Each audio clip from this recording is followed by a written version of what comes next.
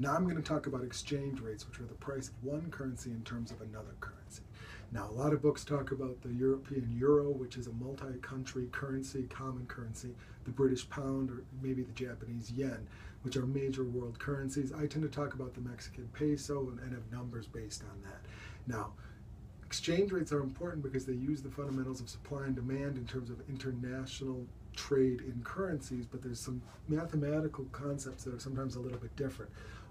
One is that there's no definition of what is up and what is down. If you talk about a currency going up, you don't know if you're talking about the dollar going up or the peso going up, and sometimes the number gets larger as the currency is losing value. So understanding the relationship between how these numbers are depicted is important. And so understanding the numbers as well as percentage changes and a couple formulas help the whole idea make a little bit more sense. So first of all, when I talk about a currency, I talk about E for exchange rate as foreign divided by home. That means units of foreign currency divided by units of home currency. In this case, you could say Mexican pesos per US dollar.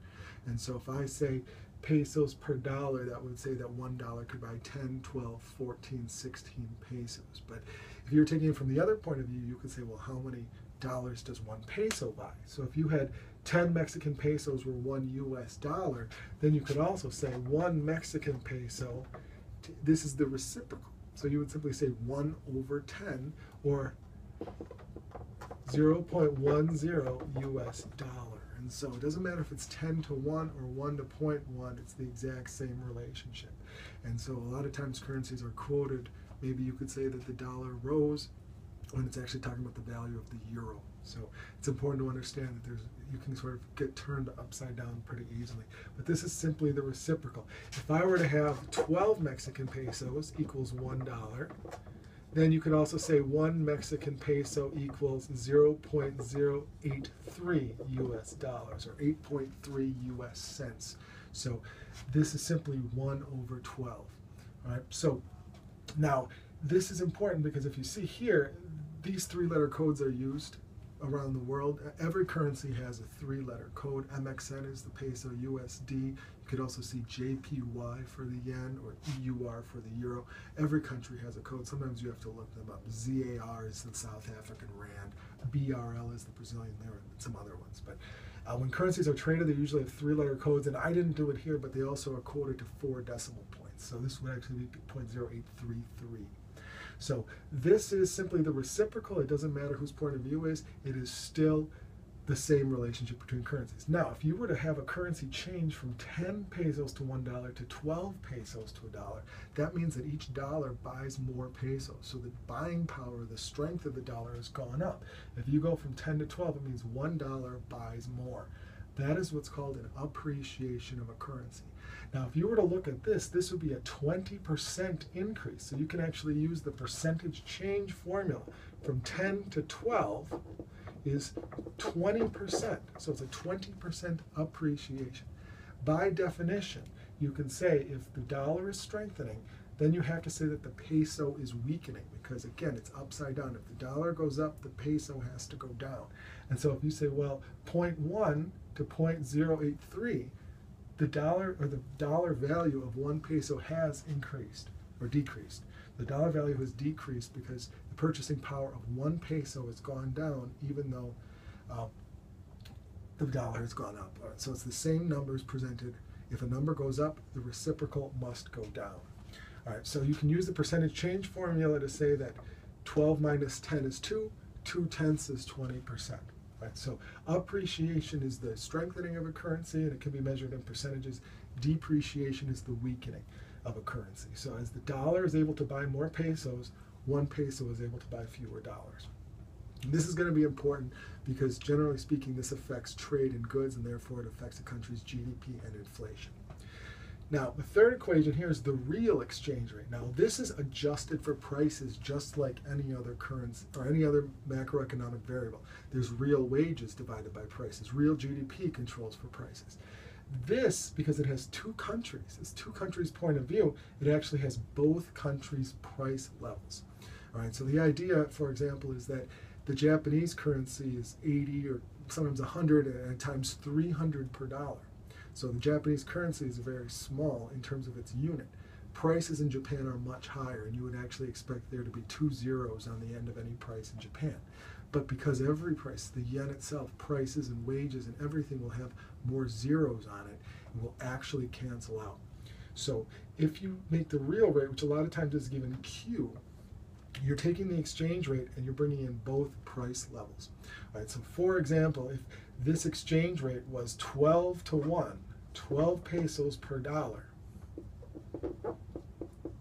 you would expect an item that costs $10 in the US to cost 120 pesos in Mexico.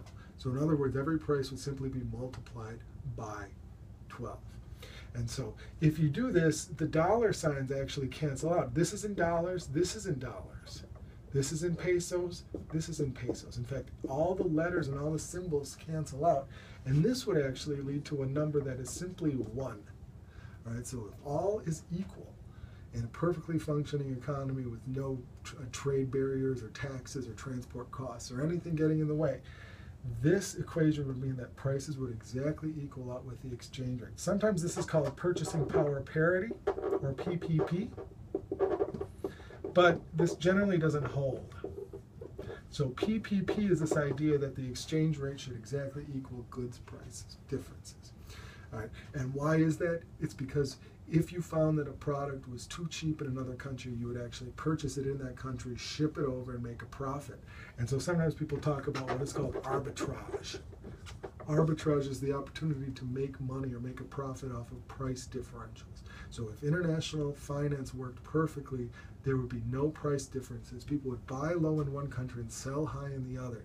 And what happens when you have these price differences is that the act of buying and selling actually changes supply and demand, or changes demand in both countries, equalizes the price. So if you ever see something that's too cheap, the act of you buying it will actually push the price up and make it no longer so cheap. So arbitrage is this price differential profit opportunity.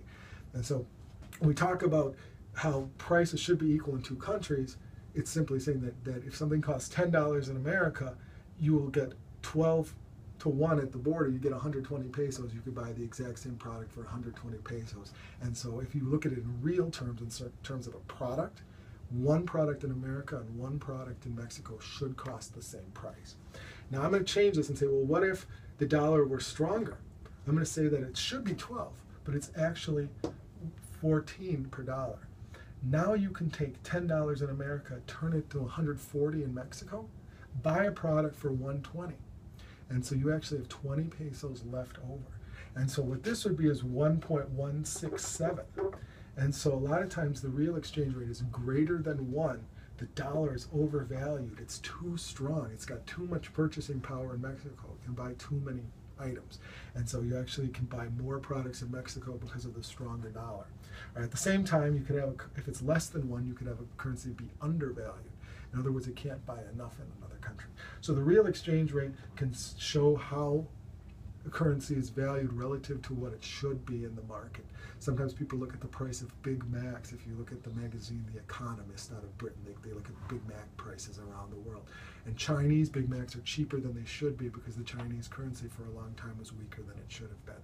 Some countries in Europe, like Norway, have extremely strong currencies. Norway has oil money, so the currency is too strong. Big Macs there are really expensive. So this is simply adjusted for prices. It gives you a number that is 1 if things are exactly equal, but if it's greater than 1, the currency is too strong, and it's less than 1 if a currency is too weak. All right, so these are the formulas that we're going to deal with. The first idea, again, is that one country's up as another country's down. As the dollar gets stronger, the peso gets weaker. You can actually use these numbers to calculate percentages, but strengthening and weakening is appreciation and depreciation. Real rate is adjusted for prices, and then you can talk about real exchange rate, which is sort of a measure of competitiveness. You can say that competitiveness changes with this real rate.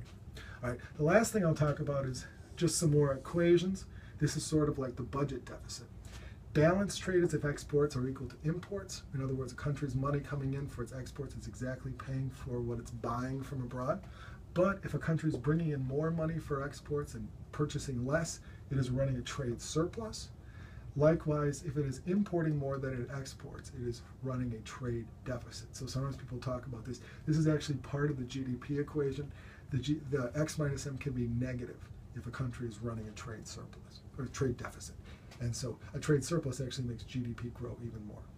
And so we'll see these equations with math. Just keep in mind that if you can keep track of what is up and what is down, keep in mind the fact that prices change with exchange rates, and that will affect exports and imports, then you'll have a better understanding of how exchange rates affect the macroeconomy.